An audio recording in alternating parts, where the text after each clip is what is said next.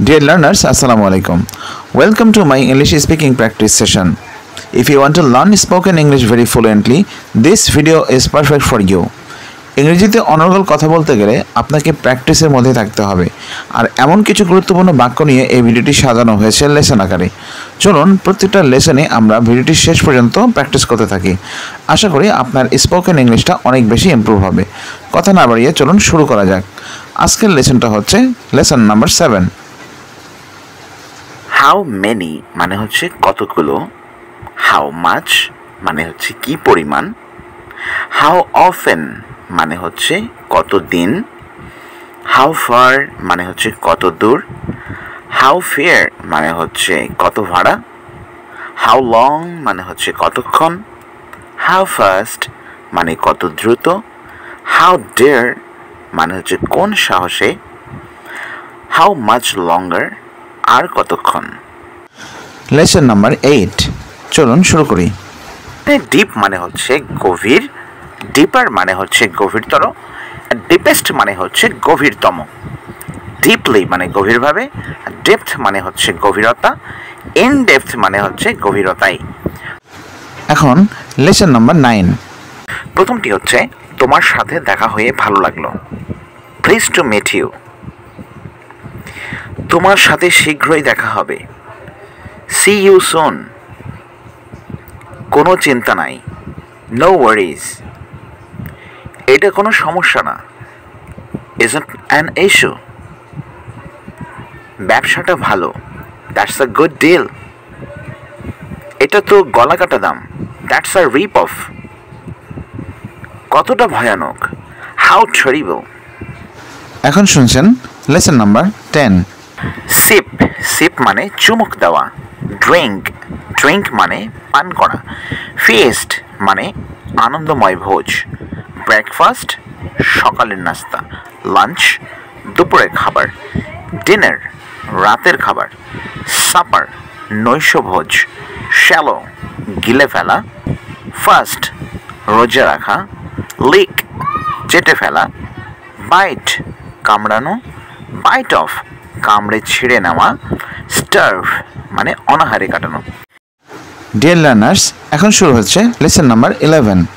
For a week মানে এক সপ্তাহের জন্য, ফর আ মান্থ এক মাসের জন্য, ফর আ ইয়ার এক বছরের জন্য, ফর এভার চিরকালের জন্য, ফর আ হোয়াইল কিছুক্ষণের জন্য, ফর দ্য শেক অফ কোনো কিছু কারণে বা খাতিরে, ফর হোয়াট কিসের কারণে, ফর অনেস্টি সততার জন্য, ফর দ্য টাইম বিং আপাতত, ফর দ্য হোল ডে সারাদিন ধরে, ফর 2 hours 2 ঘন্টার জন্য, ফর সেলস বিক্রয়ের জন্য, ফর দ্য রেস্ট অফ বাকিগুলোর জন্য, অ্যাক্ট ফর কারো পক্ষে কাজ করা।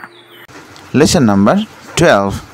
পোলাইট, পোলাইট মানে ভদ্র, পোলাইটনেস মানে হচ্ছে ভদ্রতা, ব্রাইট, ব্রাইট মানে উজ্জ্বল, ব্রাইটনেস মানে উজ্জ্বলতা, সিক মানে অসুস্থ, সিকনেস মানে অসুস্থতা, স্মার্ট মানে বুদ্ধিমান, স্মার্টনেস মানে বুদ্ধিমত্তা, স্কিল মানে দক্ষতা আর স্কিলফুল মানে দক্ষ, অ মানে আতঙ্ক আর অফুল মানে আতঙ্কজনক, ডিলাইট মানে আনন্দ আর ডিলাইটফুল মানে আনন্দদায়ক, ওয়ান্ডার মানে বিস্ময় আর ওয়ান্ডারফুল মানে বিস্ময়কর। ডিয়ার লার্নার্স, এখন শুরু হচ্ছে লেসন নাম্বার 13। ডিউটি মানে কর্তব্য, ডিউটিফুল মানে কর্তব্যপরায়ণ, হোপ মানে আশা, হোপফুল মানে আশাবাদী, ফিট মানে উপযুক্ত, ফিটনেস মানে উপযুক্ততা, কেয়ারফুল মানে সাবধান, কেয়ারফুলনেস মানে হচ্ছে সতর্কতা, ম্যাড মানে পাগল, ম্যাডনেস মানে পাগলামি, বিউটি মানে সৌন্দর্য অ্যান্ড বিউটিফুল মানে সুন্দর। Lesson number 14। হোয়াট মানে কি আর কি মানে চাবি, ফ্লাওয়ার মানে ফুল আর ফুল মানে বোকা, কালার মানে রং আর রং মানে ভুল, ফিশ মানে মাছ আর মাছ মানে প্রচুর, প্রফিট মানে লাভ আর লাভ মানে ভালোবাসা, টাইগার মানে বাঘ আর বাঘ মানে পোকা, এগ মানে ডিম আর ডিম মানে অস্পষ্ট, ব্রিক মানে ইট আর ইট মানে খাওয়া, সিস্টার মানে বোন, আর বোন মানে হাড়, চেস্ট মানে বুক, আর বুক মানে বই, সুইট মানে মিষ্টি, আর মিষ্টি মানে কুয়াশাচ্ছন্ন। ডিয়ার লার্নার্স, এখন শুরু হচ্ছে লেসন নাম্বার 15। সুন্দর ছেলেদের ক্ষেত্রে হলে আমরা বলবো হ্যান্ডসাম, মেয়েদের ক্ষেত্রে আমরা হলে বলবো বিউটিফুল। গরম আরামদায়ক হলে আমরা বলবো ওয়ার্ম, আর কষ্টদায়ক হলে আমরা বলবো হট। ঠিক সময়ে হলে আমরা বলবো অন টাইম, আর ঠিক সময় না হলে আমরা বলবো ইন টাইম। আরামদায়ক ঠান্ডা হলে আমরা বলবো কুল, কষ্টদায়ক ঠান্ডা হলে বলতে পারি কোল্ড। বাস্তব আশা এমন ক্ষেত্রে আমরা বলতে পারি হোপ, আর অবাস্তব আশা হলে উইশ। অল্প সময়ের জন্য অসুস্থ হলে আমরা বলতে পারি সিক, দীর্ঘ সময়ের জন্য অসুস্থ হলে আমরা বলতে পারি ইল। প্রাণী ডুবে গেলে আমরা বলতে পারি ড্রোন, বস্তু ডুবে গেলে আমরা বলতে পারি সিঙ্ক। নাও লেসন নাম্বার 16। এনি টাইম যে কোনো সময়, এনিওয়ে যে কোনোভাবে, এনিওয়ান যে কেউ, এনিথিং যে কোনো জিনিস, এনিহোয়ার যে কোনো স্থানে, এনিহাউ যে কোনোভাবে, এনিবডি যে কেউ, এনিওয়ান যে কেউ, এভরিওয়ান প্রত্যেকে, অল অফ আস আমাদের সবাই, নো ওয়ান কেউ নয়, নোবডি কেহই নয়, নান অফ আস আমাদের কেউ না, নেভার কখনোই নয়, এভরি মর্নিং প্রত্যেক সকালে। ডিয়ার লার্নার্স, নাও লেসন নাম্বার 17। পড়ছে ইটস রেইনিং বৃষ্টি শুরু হয়েছে, ইটস স্পিডিং ঝিরিঝিরি বৃষ্টি পড়ছে, ইট ইস ড্রিজলিং ভারী বৃষ্টি হচ্ছে, ইট ইস পোরিং রেইন প্রচুর পরিমাণে বৃষ্টি পড়ছে, ইটস ল্যাশিং ডাউন শিলাবৃষ্টি হচ্ছে, ইটস হেইলিং মুষলধারে বৃষ্টি পড়ছে, it's raining cats and dogs, অথবা it's raining heavily. Now lesson number 18। যে 5টি কারণ ছাড়া আপনি ইংলিশে অনর্গল কথাই বলতে পারছেন না, আপনি শুরু করতে পারেন। স্টার্ট রাইট নাও, ইংলিশ স্পিকিংটা এখন থেকে শুরু করতে হবে। লার্ন উইলিংলি, নিজের ইচ্ছায় শিখতে হবে। প্র্যাকটিস মাচ, সেটাকে বারবার বেশি বেশি প্র্যাকটিস করতে হবে। কন্টিনিউ, এরপরে আপনাকে সেটাকে চালিয়ে যেতে হবে, আপনাকে শিখতে হবে, প্র্যাকটিস করতে হবে। অ্যান্ড রিপিট অ্যাগেইন, আপনি যদি আবার মাঝখানে স্তফা দিয়ে দেন, শেখা বন্ধ করে দেন, এটাকে আবার শুরু করতে হবে, আবার শিখতে হবে, আবার প্র্যাকটিস করতে হবে। আপনাকে থেমে গেলে চলবে না। যত বেশি শিখবেন, যত বেশি প্র্যাকটিস করবেন, ইংলিশটা তত বেশি ইমপ্রুভ হবে। আপনার সদিচ্ছাই পারে আপনার স্পোকেন স্কিলটাকে ডেভেলপ করার।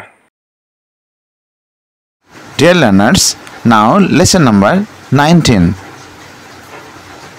বিগিন ভেজিটেবলস মানে হচ্ছে শাকসবজি, করলা, বলসাম অ্যাপল, পটল, পয়েন্টেড গোট, মটরশুঁটি, গ্রিন পি, শসা, কিউকাম্বার, গাজর, ক্যারট, মূলা, রেডিশ, সজনা, ড্রামস্টিক, পুঁইশাক, বেসেল, কচু, অ্যারাম, ভুট্টা, মেজ, রসুন, গার্লিক, আদা, জিঞ্জার, হলুদ, টার্মারিক, ধনেপাতা, করিয়েন্ডার, লেন্টিল মুসুর ডাল।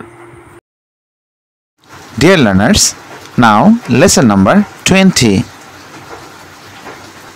নো মানে না, নট না, ইজেন্ট হয় না, ওয়াজেন্ট হতো না, উইল নট হবে না, ডোন্ট করো না, ডিডেন্ট করেনি, হ্যাজ অর হ্যাভেন্ট আছে না, হ্যাডেন্ট ছিল না, ক্যান্ট পারে না।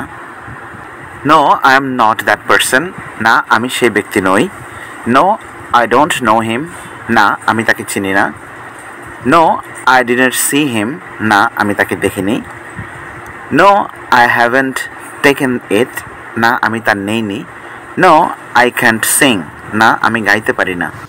ডিয়ার লার্নার্স, ভিডিওটি রিপিট করে বারবার প্র্যাকটিস করতে থাকুন। আজকের লেসনটি ভালো লেগে থাকলে আপনার টাইমলাইনে শেয়ার করে রাখবেন, শেয়ার করবেন আপনার বন্ধুদের সাথেও। আর এই ধরনের ইন্টারেস্টিং ভিডিও পেতে আমাদের ফেসবুক পেজটাকে অবশ্যই ফলো করে রাখবেন এবং আমার ইউটিউব চ্যানেলটাকে সাবস্ক্রাইব করে অ্যাক্টিভ থাকবেন। এছাড়াও নিত্য নতুন পোস্ট এবং ভিডিও ফুটেজ একসঙ্গে পেতে ভিজিট করতে পারেন আমাদের ওয়েবসাইট। আমাদের ওয়েবসাইটের ঠিকানা www.eschoolbd.com। দেখা হচ্ছে পরবর্তীতে নতুন কোনো টপিক নিয়ে। সে পর্যন্ত সবাই ভালো থাকবেন। আসসালামু আলাইকুম রহমতুল্লাহি আবরকাতুহু।